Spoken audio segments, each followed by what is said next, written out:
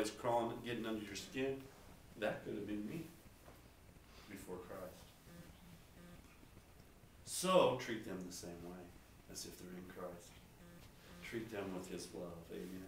You'll look at people differently. You look at circumstances differently if you'll step back and say, I see what I see with this eye, but what do I see with the eyes of the Spirit?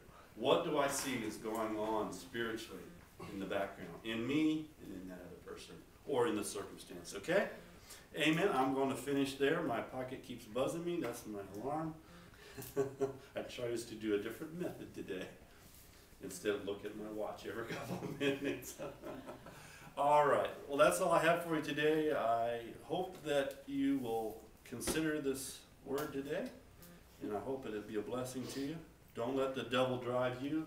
Instead, let's go with Jesus, and let's drive the devil. Let's drive him back to hell where he belongs. Come on now. That's our job. He's not the tormentor. He'll torment you if you allow him to. But our job is to torment the devil. Why else did God leave us here then if it wasn't to torment the devil? In other words, drive him out of our life, drive him out of the lives of those around us, drive him out of other people's lives. Amen? That's tormenting the devil. That's sending him back to hell. Because that's really where he belongs. Amen? Him and all the 6-letter words that he can come up with. Amen. That's it.